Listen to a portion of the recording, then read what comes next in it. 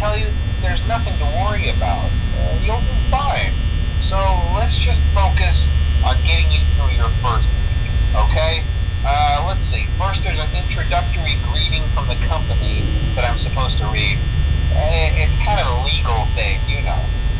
Welcome to Freddy Fazbear's Pizza, a magical place for kids and grown-ups alike, where fantasy and fun come to life.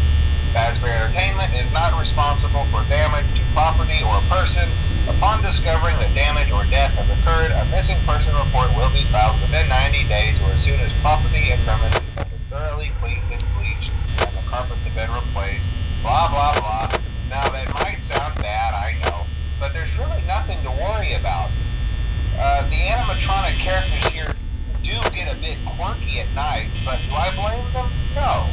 If I were forced to sing those same stupid songs for 20 years and I never got a bath, I'd probably be a bit irritable at night too.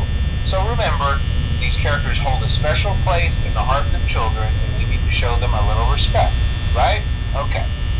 So just be aware, the characters do tend to wander a bit. They're left in some kind of free roaming mode at night. Something about their servos locking up if they get turned off for too long. They used to be allowed to walk around during the day too, but then there was the bite of 87. Yeah, it's amazing that the human body can live without the frontal lobe, you know.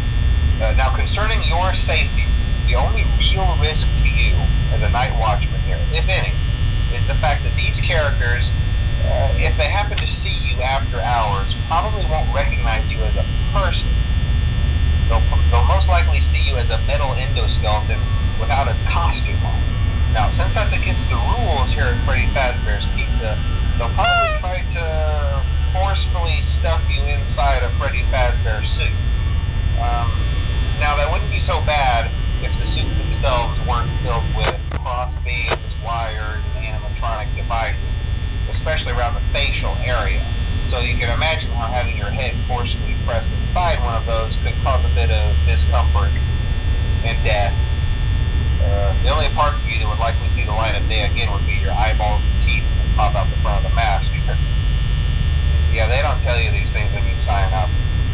But hey, first station of the breeze. I'll chat with you tomorrow. Check those cameras and remember to close the doors only if absolutely necessary. Gotta conserve power. Alright, good night.